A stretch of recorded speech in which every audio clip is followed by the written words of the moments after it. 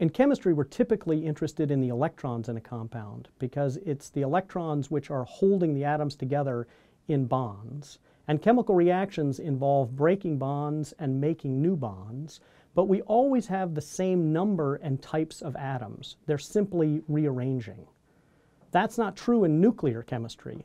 In nuclear reactions, we're actually changing the nucleus of the atoms. And because the type of atom, whether it's helium or xenon or carbon, depends on the number of protons, if we change that number, then we change the kind of atom that it is. And in nuclear chemistry, that's exactly what happens. We have different types of nuclear reactions. We have reactions which involve nuclei splitting up and one atom forming multiple atoms.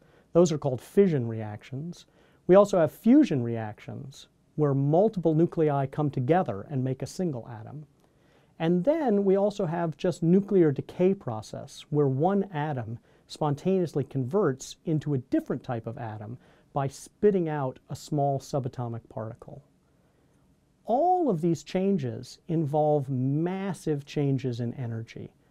Energy changes which are tens or hundreds of thousands of times larger than in a typical chemical reaction.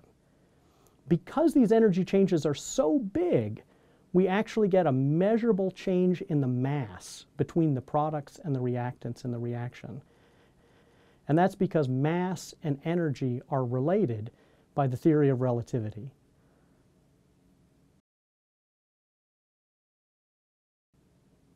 And so nuclear reactions don't conserve the mass, where we typically say chemical reactions do.